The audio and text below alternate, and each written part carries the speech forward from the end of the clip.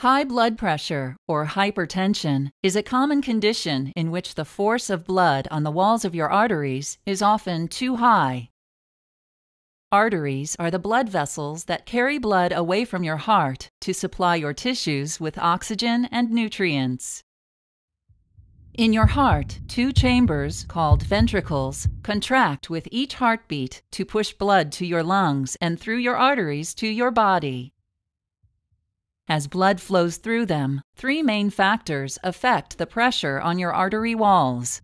The first is cardiac output, or the amount of blood your ventricles push out of your heart each minute. Your blood pressure goes up as cardiac output increases.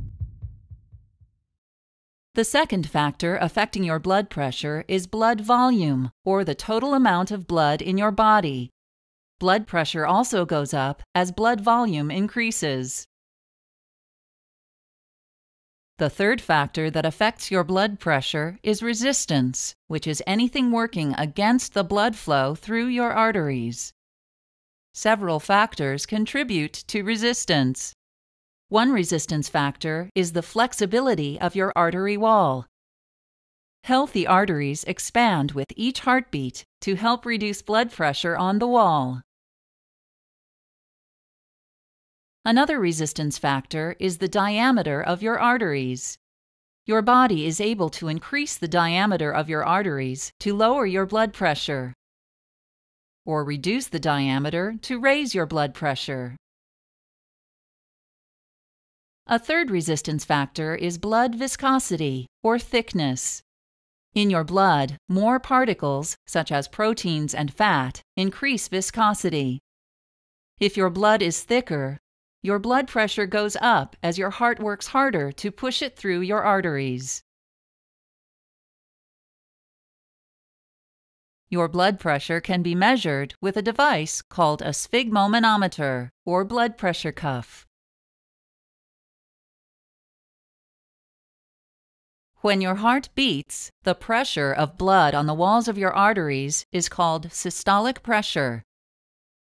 When your heart relaxes between beats, pressure on the artery wall is called diastolic pressure.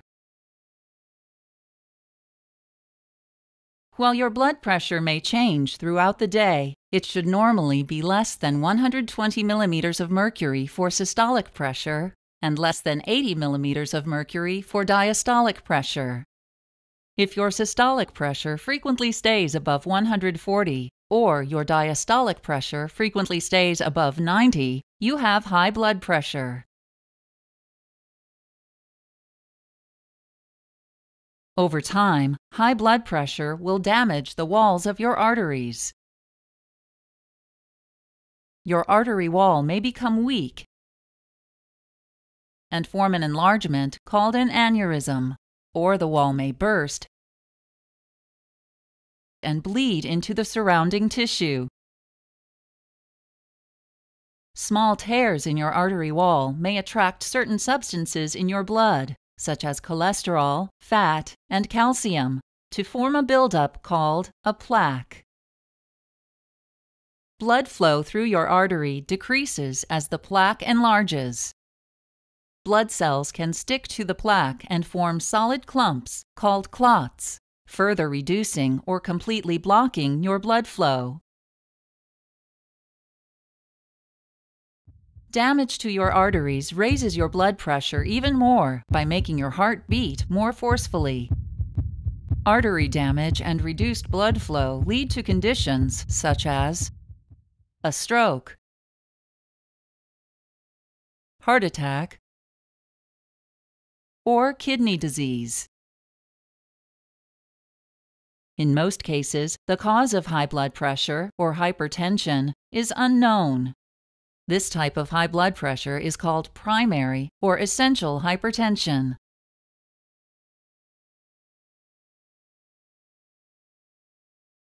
Treatment for essential hypertension includes lifestyle changes, such as eating a healthy diet. If you are sensitive to the sodium in salt, your doctor may recommend limiting your intake of salt and highly processed foods. Sodium may cause your body to retain water, which increases both your blood volume and your blood pressure.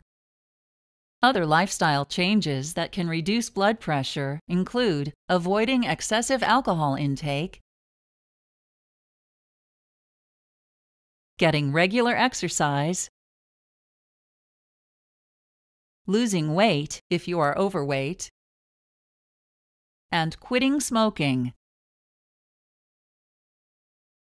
Your doctor may also recommend medications that act on your kidneys, blood vessels, or heart to help reduce your blood pressure.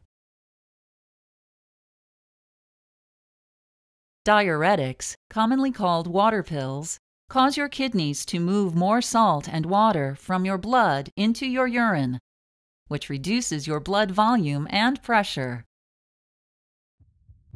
Beta blockers reduce the workload on your heart by decreasing both the rate of your heartbeat and the strength of your heart's contractions.